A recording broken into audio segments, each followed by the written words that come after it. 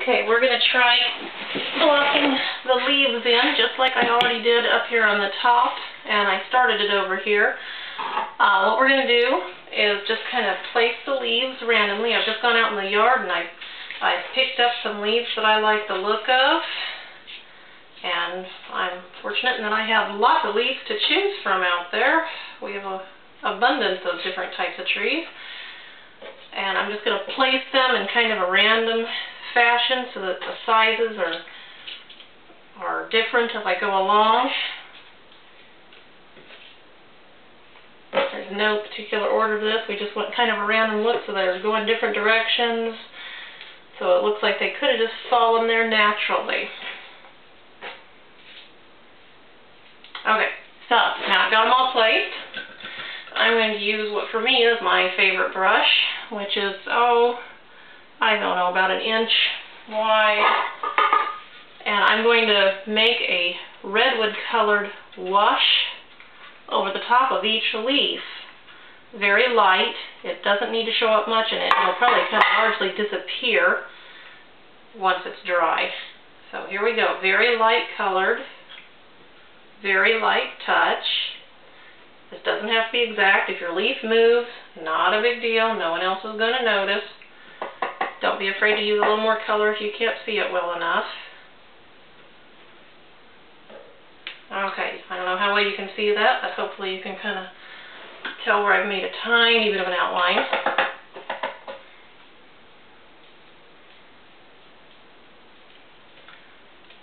And I can always come back in and rewash over the top of this with my colors if I have to correct anything.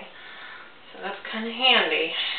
Washes are, in my experience, quite forgiving. So there we are.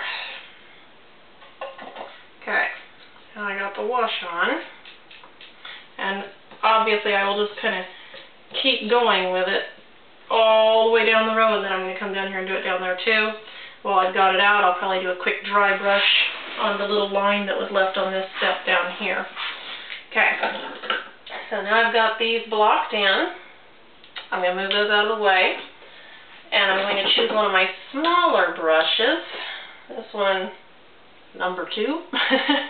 Just another flat brush. I tend to prefer flat brushes. That's just personal preference. I just like them better. And I'm just going to come in here and kind of block this in, keeping in mind, you know, the edges tend to be kind of serrated. They're all curved. One thing I love in painting nature is that everything has a curve to it. A lot of roughness, a lot of randomness, and no two things look alike, so, you know, you can, kind of make it up as you go along and be unafraid. I'm using kind of a yellow ochre for the base. Yeah, no two leaves look alike, so don't worry if this is exact. You're just kind of cheating with the leaves and making it quick and easy. We could freehand them, but this is simple. What I'm going to try and do here, I'm trying to make my brush strokes disappear. I want to put it in thick enough and smooth enough that for the most part they even out and you don't see a whole lot. And I'm not going to be super worried about it. I'm not going to fret over it or start all over because I don't see my brush strokes. I may pick up the detail brush momentarily just for the stems if that's lightweight enough. And I have a towel here. This is my paint towel. I don't know if you can see that I use for dabbing my water up with and creating more dry brush. You kind of always need some kind of paper towel in my experience, or a towel or something that you don't care about getting paint all over. As a matter of fact, you can see what I tend to do. There's a reason I wear paint jeans, and that's because when I don't have a towel available, I tend to use them. So this one would have had a little leaf here, so I'm going to go ahead and just add in that little missing stem, just because I think that's pretty. I'm going to add a little more so we're even thicker. There we go.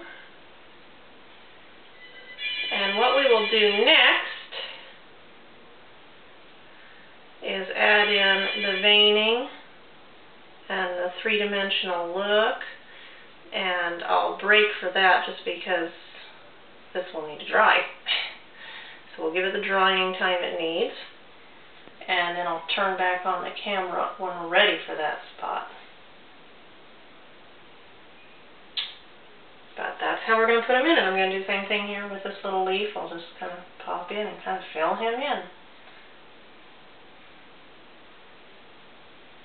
And I can always look at my actual model. If I'm like, oh dear, what did that look like? I can't see my leaf well enough. No big deal. My model is right there, and I can just kind of freehand it. Make sure it's really looking the way I'd like it to look. And I can curve it whatever way I want. It doesn't have to look exactly like that leaf. Don't worry about that. People get caught up in that. You're creating an illusion. That's all a lot of art is, and certainly your faux finishes is an illusion. You don't have to be exacting with a lot of them. A lot of them you're just getting the feel.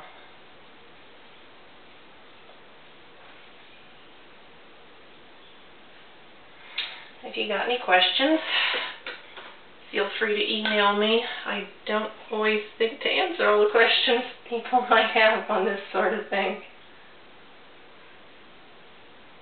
There we go. Now we got a little stem for him too. Okay. And I'll keep going, and I'll bring you back in when we're ready for the next step.